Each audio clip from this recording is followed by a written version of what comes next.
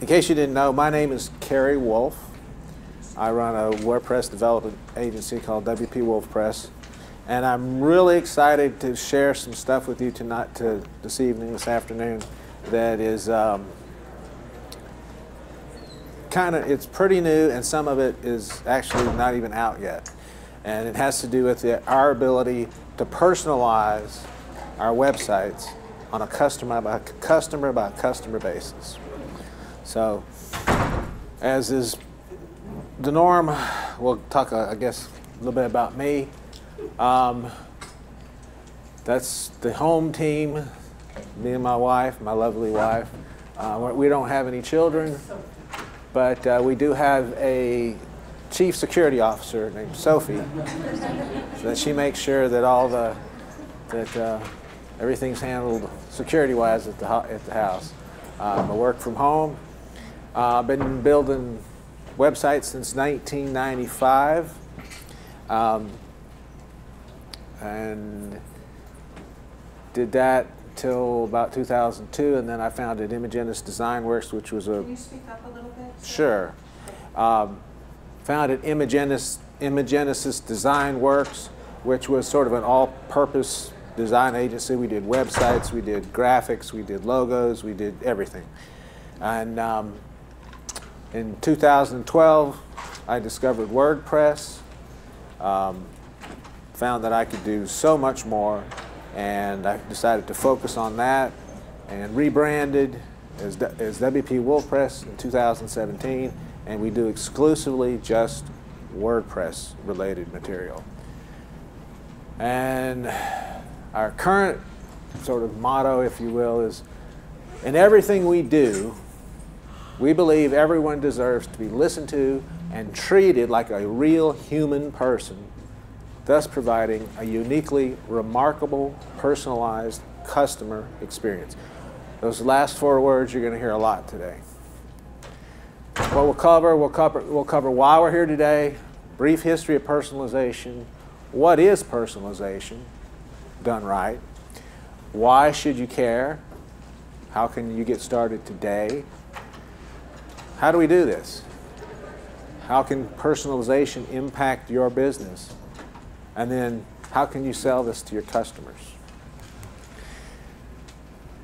This is how we got here today. A couple of months ago, I was at Walmart. That's where we shop. And it's kind of, you know, we're all, it sounds with the chuckle I get that everybody has had this experience. And, you know, you're thinking, they just don't care. They treat us like cattle. And it's, you know, and they can say, well, go shop somewhere else. We're the cheapest, and so people do it. But it makes you feel like you just don't matter, and that's not a good feeling. We also have this experience, interminably put on hold. Go to the doctor's office, wait. You have an appointment at 1 o'clock, you don't get seen till 4. I've often been tempted to send them a bill for my time, 3 hours of my time at what I bill at for that waste of time. So this is the way that we've come to used to be treated, and we're just treated like a nameless entity instead of a human person. We're treated like a prospect, an email address, a phone number, a demographic. But one size does not fit all, although they try. I'm a tall person. I can't go to Kohl's and buy large shirts because the sleeves come to here. So, but we've been trained to believe this, and it's through this mass marketing that we've kind of evolved into. We have average products for average people, and the products are designed to be average. Because if you want to market to mass markets, you have to find something the masses want, and that's average. But we don't want to feel average. We want to feel different, special, paid attention to. But we've been trained to accept this. for 100 years. Henry Ford famously said, any customer can have a car painted any color he wants, so long as it's black. And if you don't fit into this box, we can't help you. So the thing is, if we're selling to everybody, we're selling to nobody. So it's time for change. Kathy Sierra said years ago, when it comes to your features and even your benefits, one size does not fit all. Try to find ways to connect what you do have to what each individual finds personally meaningful. And then we're going to go to what I call the dawn of personalization. Does anybody know who Howard Moskowitz is? Howard Moskowitz, I'll let you read that. He was a research marketer, and he was hired by Campbell Soup Company because they had a problem. They had a pasta sauce that they made, it's called Prego, and they were trying to compete with ragu, and they were getting killed by ragu. And they said, we came to this guy, we got to figure out how to make something better. So we need you to do some market research and find out what people want. So he sent, he did all kinds of surveys all over the country. He bussed in truckloads of people and put 10 bowls of pasta sauce out with different kinds of sauce, 40-something different kinds of sauces. You know, spicy, sweet, plain, chunky, salty, garlicky, all different kinds. And he discovered, well, when we looked at the data, usually they were expecting a nice bell curve. But it was a mess. The data was a mess. It was all over the place. But he did recognize that they fell into 3 clusters. They fell into those are those who like pasta sauce plain. There are those who like it chunky, and those that like it spicy.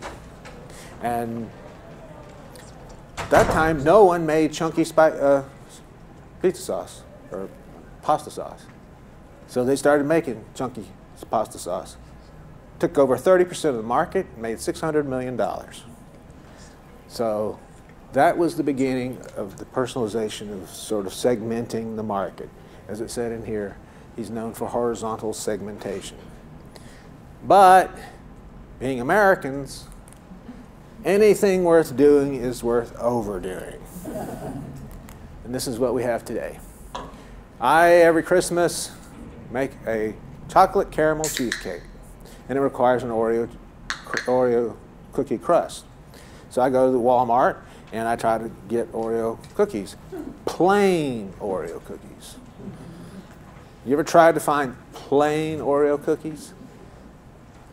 This is a shot just a week or two ago from my local Walmart of the Oreo cookie section. And I couldn't get it all in. I didn't have a wide angle lens.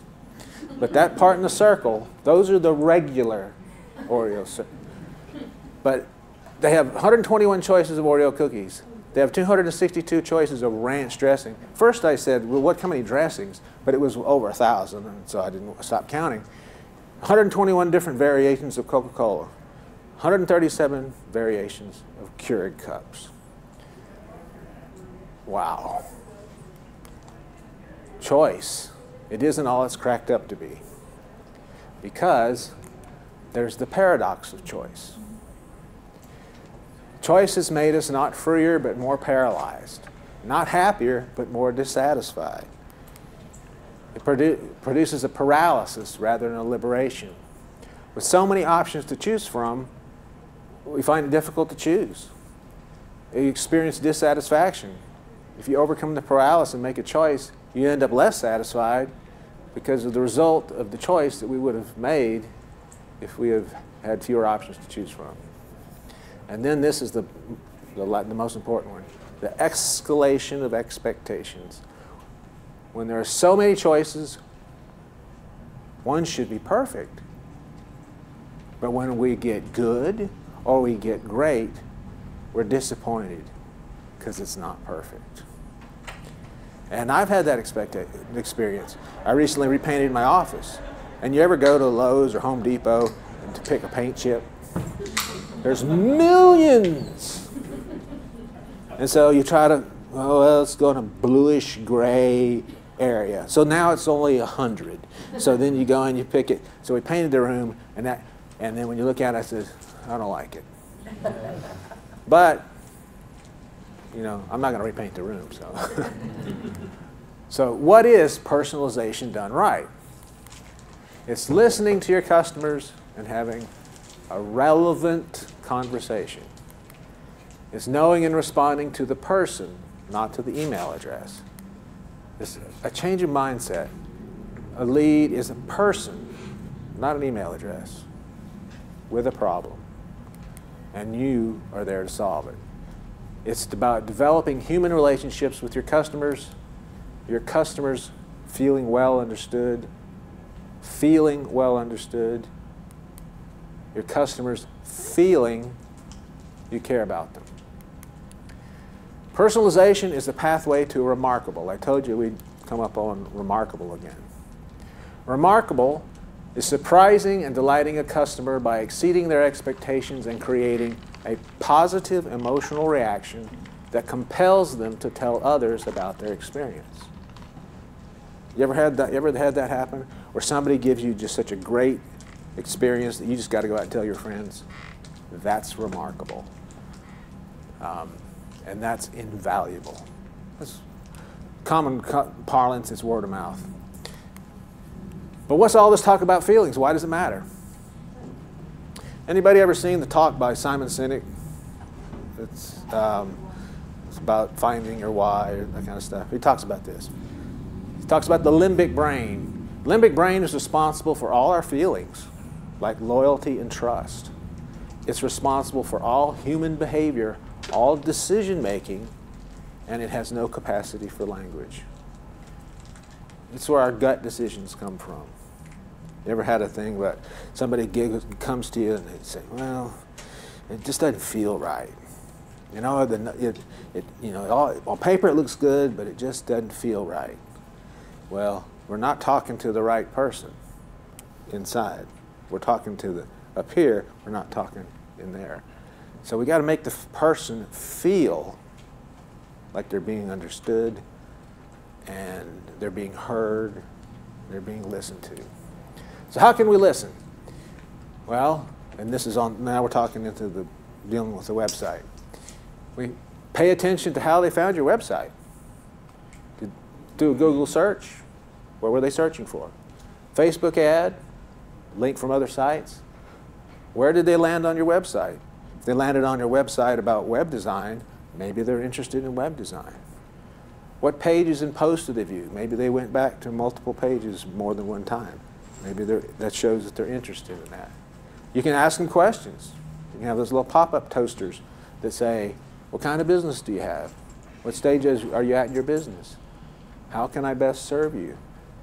What are the biggest challenges you're having in your business today? You can ask. They don't have to answer, but you can ask. If you get 5–10% of people answering, you're making some headway. Why should you care? 71% of customers get frustrated with impersonal shopping experiences. 67% of customers have unsubscribed from lists because emails were irrelevant. I get emails from people that I don't know who the hell they are. Or I buy stuff for my wife at Christmas from some obscure jewelry company, and then for the next 2 years I get emails from them. So I have to delete them. 44% of customers are likely to become repeat buyers after a personalized shopping experience. Very important. Personalization is good for the customer. Conversations are more relevant. What you have to say to them means something to them. They feel better understood. They feel like this company or this person, they get me. They create more meaningful relationships. And this is very valuable because there's always going to be somebody that's going to be I'm sure what the term to think uses, they're going to try to poach your customers. But if they have a relationship with you, even if the other people come in cheaper, they're going to say, no, I think I'm going to stay with so-and-so. And that's a decision being made by the limbic brain. It feels right because of their experience with you. And it creates a remarkable customer experience. It's good for you as the web developer because now you have more engaged customers. They listen to what you have to say. You have earned credibility. They're more likely to buy from you. You have continued nurturing. They buy again and again and again. Lifetime value of a customer goes up high. And they become your evangelist. They become your tribe. And tribes are very loyal. I promise you. This is not what personalization is.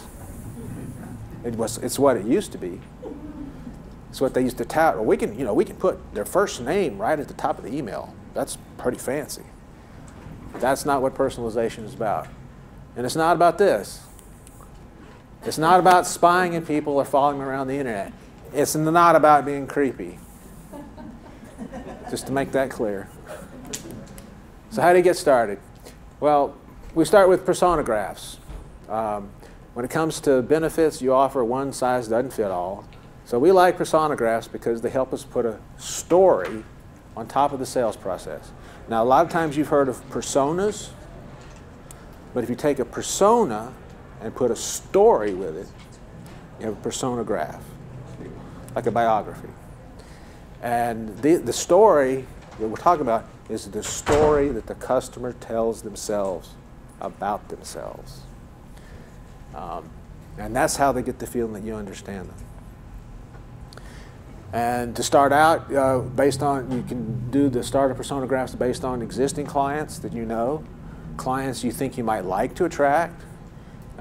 Build out a couple of persona graphs to start with, just two, a man and a woman. If you've already developed persona graphs, great. This will help you get a great start. Here's a couple of starter persona graphs, completely made up, but sort of based on past experiences. And we kind of pick out some things that might be helpful to how to interact with them. And so particularly paying attention to needs and goals. Now, what we're going to be talking about tonight, or this afternoon, is going to require some tools. It's going to require an email service provider. And what email service provider, I'm not really talking something like Constant Contact or they just send emails. These are more robust email automation type platforms. CRM. Well, some call themselves sort of a CRM, but the most popular ones and the ones that work best probably for this would be ConvertKit, Drip, ActiveCampaign. Those are the top ones that seem to work best with, and I'm familiar with. And then the secret sauce is this new product called Right Message. It's been out about a year. Kerry? Yes, ma'am. Are those email providers paid providers? Do they cost? Right. Yes. Okay. Yeah. And there's varying degrees of cost depending on what you need. You can begin by gathering anonymous data with Right Message. You can get the Google search and the pages customers landed on. So I searched on recipes for mozzarella pizza, and maybe you have a site that has recipes for mozzarella pizza, and it lands on your page. That information is recorded. We haven't assigned it to a person yet, but it's recorded. Facebook ad clicks. What was the ad promoting? Page customers. What pages customers navigate to multiple times. Like keep coming back to the pricing page.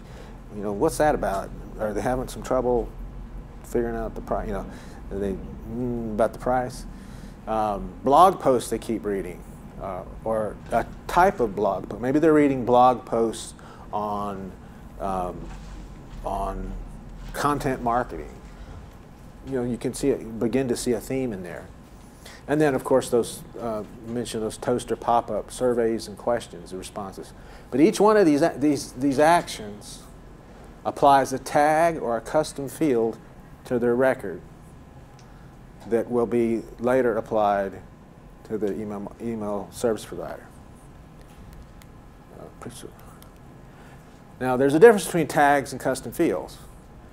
Tags are things people do. They tend to be binary. They're either a subscriber or they're not. A custom field is, it's like you can have a custom field of status. What is their status? Well, that can change. You know, they could be, at the beginning, they could be a lead, and then after you move them through your funnel, they may become a warm lead, and then they may become a customer. Or then they may ask for a refund, and they're a former customer. But their status can change. So it's important when you're setting all this stuff up to take those into account, that they should be treated differently. Then you continue gathering data. Once they sign up for your lead magnet, your blog post, or your newsletter email list, in other words, once you get their email address, all that other stuff that we've talked about that it was keeping track of is associated with their email address. And it's put into the email service provider. And it's done with cookies. Then you can engage with customers further through personalized, relevant emails and gather more data through trigger links. These links down here, when they click on those, you know, they're answering a question, but it's also putting a tag in the service provider, saying that what stage are they looking for, or are they looking for a job? And we continue gathering data. As they further engage with your website and emails, you can develop a very specific persona graph and help further uncover problems and help you know how you can best help them. In other words, they are better understood. They feel better understood. They feel like you're the only one that understands them and you're the only one that has the answer. Over time, you can develop a granular picture of what your customers' needs are and build new products and tweak existing products to their needs. Now, there's different kinds of personalizations of how you can change a website. And what we're talking about here is modifying a website on the fly based on the data we have on that particular customer. Not a segment, that person. Like, you go to a home page, you might see a version, and you go to that same home page, and you might see a different version because it's tailored specifically for you. So we can add new sections within pages, we can change, move, swap out existing page content. We can change pictures. We can move things from one side to the other. And as I mentioned before, we can adapt the home page to reflect the visitor's readiness and specific needs. Now, after all this data we've gathered, we can have a progressively learned persona graph. And this is what we're aiming for. That we have a persona graph of everyone on your list that shows who they are and what they need. And these are three imaginary, or not so imaginary. Some of the names have been changed to protect the innocent. We have Roger, who's a professional speaker, Allison, a marketer, and Mike, who's a life coach. So, let's say if you come to my homepage, that's pretty much what it looks like above the fold. But if Mike goes to that homepage, it's different. Notice how it's different. It specifically addresses life coaches, and it addresses what's his main goal, long-term client base, a loyal client base. And then the very last part, it adds a sort of a aspirational place that they could be. That is, are your customers experience is so remarkable that they want you to lead them to success. Then we go on to Allison, specific to online marketers. Help her close more deals. Wait, that was what her main goal was. How'd that happen? Is it magic? You know, Arthur C. Clarke once said, sufficiently advanced technology is indistinguishable from magic. We got it going on here. And then, of course, we can change their aspirational desire. And then, of course, there's Roger. He wants more speaking gigs, and he'd love it if people would be begging him to speak at their events. So these are things that we can do. But how do we do it? Now, what I'm going to show you here is kind of a combination of how we do that, what I just showed you, but what's coming down the pike. Because I'm a beta tester for the software. And this is called a call to action widget. So this would be on website development page. And then there's this little pop-up toaster that comes up that asks about what industry they're in. And you can barely see it here, but coaching is slightly darker because it's been clicked. So they click, they're in the coaching industry. And it asks what role they are. They're the owner. Okay, so now they get a free ebook talking about how to develop a remarkable website project. So they click on the ebook. They click on send me my stuff, and then they get their stuff. Now, this is what the landing page looked like before. With this widget I just showed you, all that data it collected on the fly, when they went to that landing page, or that particular person, the owner of a consulting business, they will go ahead and that's what they'd see. But how do we get there? We go back some here. What we're going to show you now is the inside of Right Message. We can go in. Is that one not working? Oh. Okay. Y'all hear me now? Okay. That makes noise. Hello, hello. Okay. Okay. Except in the little red part, there it says free guide. We are in the interface now to where we're editing. So we're going to edit that. And you'll see it up, what do we got here?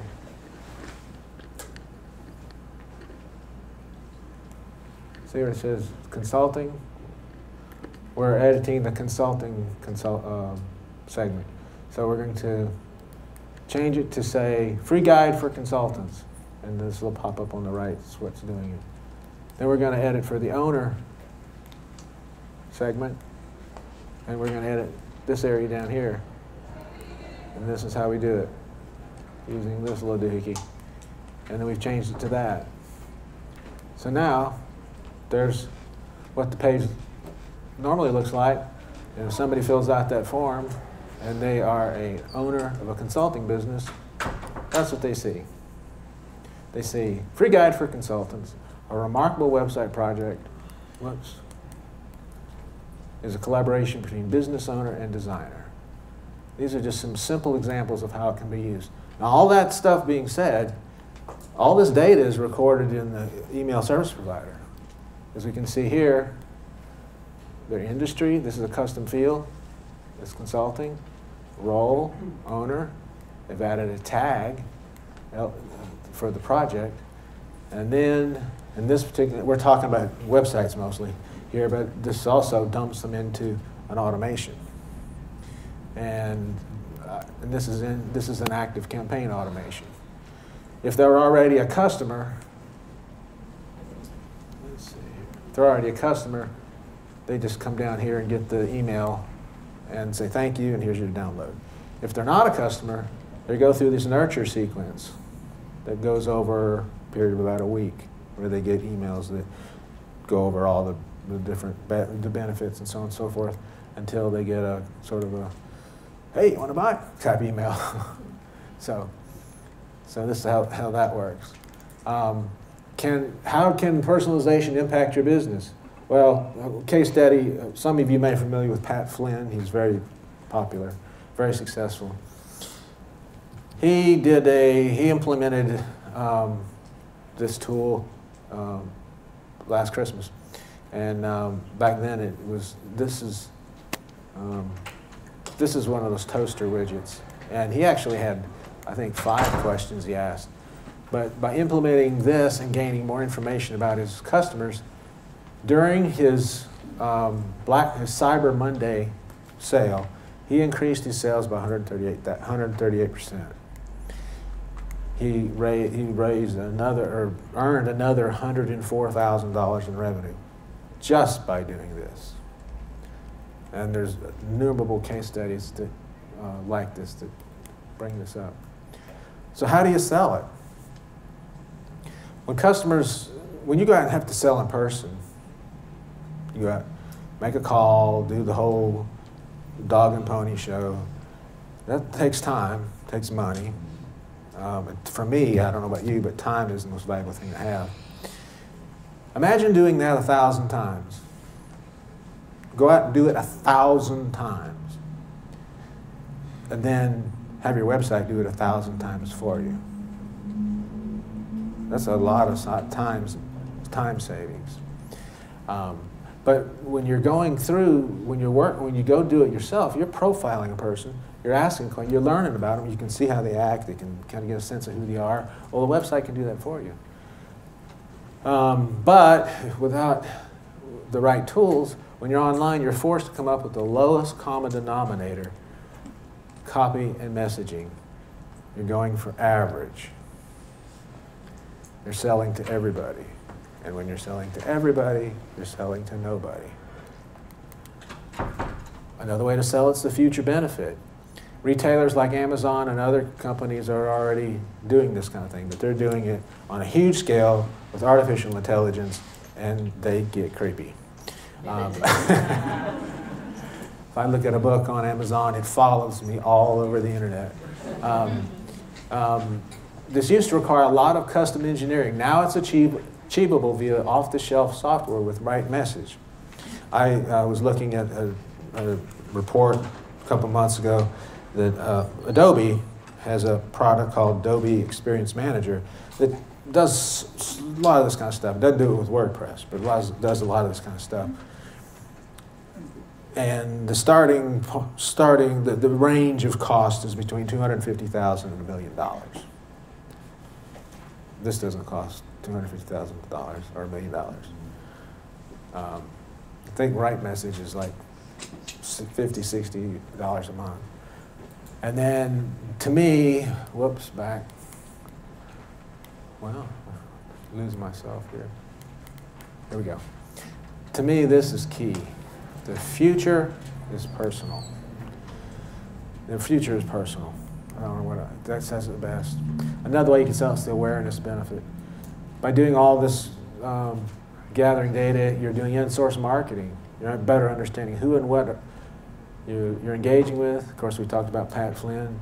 And by better understanding your audience, you increase loyalty and engagement, and you're able to make your content more relevant. And then I mentioned this, just don't forget the personal touch. This is a personal story. I used to live in California, and I was married before. And when my first wife was going for a new job, she went to Nordstrom's. And this was before Nordstrom's used to be up in like in Seattle or somewhere. And they had come down to California, and they were eating Macy's lunch. And so she went to Nordstrom's, and they assigned her a personal shopper that sat down with her and said, okay, what kind of clothes do you like? And tell me about this job you're going for. And what kind of budget do you have? What colors do you like? And all that kind of stuff. And then Beth went home, came back a week later, and this lady had all these outfits hanging up with the shoes and the bags, everything matching and everything. And so she picked one out and she went to the job interview. She got the job. When that personal shopper found out, she sent her a congratulatory bouquet of flowers. That is a personal touch. And we can do small things. I don't know if I can afford to send a bouquet of flowers to everybody every day, but that's a nice touch. Just send a thank you card. Because when you surprise and delight your customers in very personal ways, you keep them coming back. So I challenge you, I dare you to be remarkable. And that's about all I got. There's some links at the end of this that refer to some of the stuff I've talked about. If you copy, that might be hard to deal with, that one at the top. The slides are available at that top URL. It's a bit.ly URL 2UWIPQX. I don't know if there's a way to. So, any questions?